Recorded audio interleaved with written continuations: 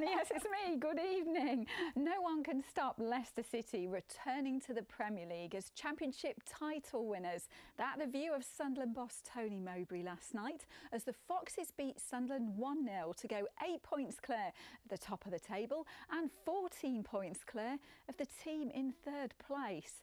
It was an emotional on to Derby County, who haven't had the best start to the season and the season start they wanted. In the summer, head coach Paul Warne said his aim was to go up automatically, but the Rams are currently 11 points off top spot and have only won twice at home this season. So last night, a good home win put the Rams up to 8th and was just the tonic. Jude Winter was at Pride Park for us.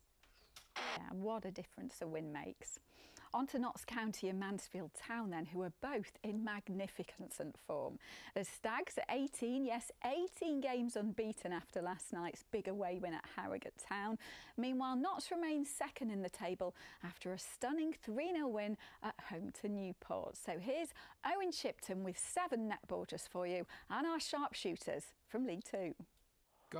And it was such a good night for all our league teams. I've come over to rave about them on the sofa, Anne.